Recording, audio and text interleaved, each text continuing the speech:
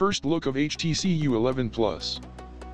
HTC U11 Plus may be one of the last flagship smartphones the Taiwanese company will launch on the market, after it had sold its mobile division to Google. The smartphone is supposed to go official on November 2nd, but the first details about the U11 Plus have already emerged earlier today. But for those who would rather take a peek at the upcoming HTC flagship before it gets announced, we finally have a couple of pictures to show you courtesy of OnLeaks.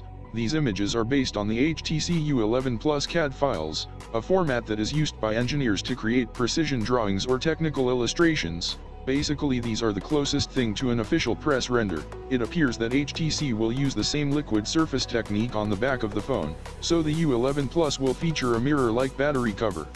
Although the flagship seems to have thin bezels, the upper and lower chins are rather thick versus other top-tier phones like Galaxy S8 or LG V30. HTC U11 Plus ditches the 3.5mm audio jack, so you'll be forced to use the USB Type-C port instead.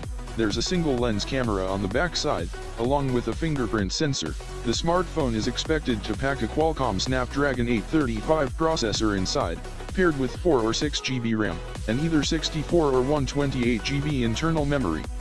Finally, the U11 Plus will boast a huge 6-inch display with Quad HD resolution, and it will measure at 158.2 by 74.6 by 9.1 mm. Also, rumor has it HTC will put a 4000 mAh battery inside its upcoming flagship.